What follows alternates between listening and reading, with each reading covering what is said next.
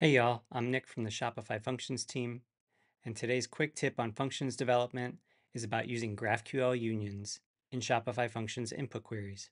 Unions allow a GraphQL query to return different types of data with different object shapes. For example, you might have a search API with a field that returns several different data types.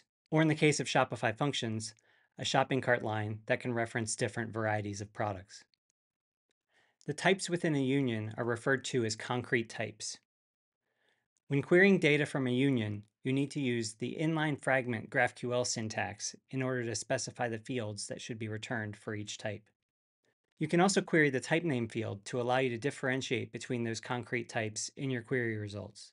With Shopify Functions, it's common to query product variant data from merchandise on a cart line.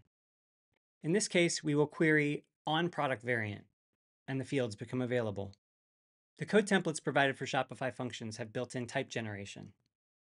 Just like in GraphQL, TypeScript represents the cart merchandise as a union. To access the fields on a concrete type from a union in TypeScript, we'll need to add a condition which allows the TypeScript compiler to narrow the type.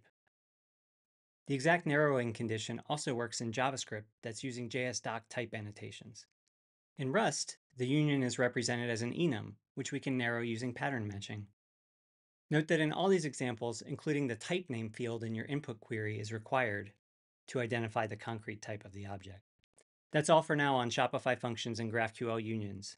See the episode notes for helpful resources related to today's tip. Cheers. TypeScript represents the cart merchandise as a union.